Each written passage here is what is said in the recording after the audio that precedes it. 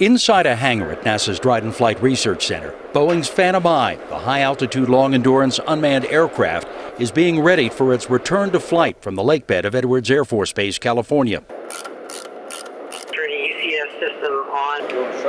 After a successful 28-minute first flight last June, which reached an altitude of 4,080 feet, the Boeing team is prepping the demonstrator to fly longer and higher as it expands its envelope of flight and endurance. Phantom Eye is designed to reach altitudes up to 65,000 feet and remain aloft up to 4 days at a time. And improvements have been made since its maiden flight. Yeah, there's quite a bit of improvements that have gone in over these last few months. We've upgraded some of our engine oil pumps to make sure we can clear some limits we had getting up to altitude. There's new software. And there's a newly designed landing system, beefed up after the original nose gear collapsed during the first test flight landing.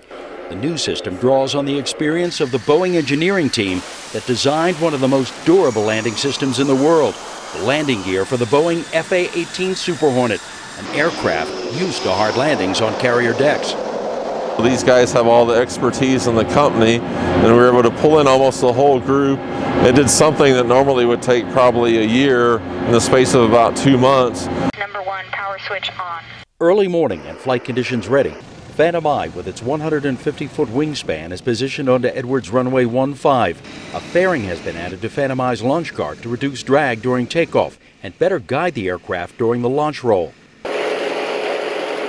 Revving its 2 liquid hydrogen-fueled engines, the UAS is straining to taxi. And with the command, Phantom Eye bolts down the runway, reaching speeds up to 40 knots. A great performance. We did 2 taxi runs in 1 day, even after a late start. We were delayed significantly by high winds. So to get those 2 taxi runs done in 1 day is really fantastic. With this series of taxi tests complete, Phantom Eye is poised for its return to flight, with its future missions of high-altitude, long-endurance, intelligence, surveillance, reconnaissance, and communications never more important.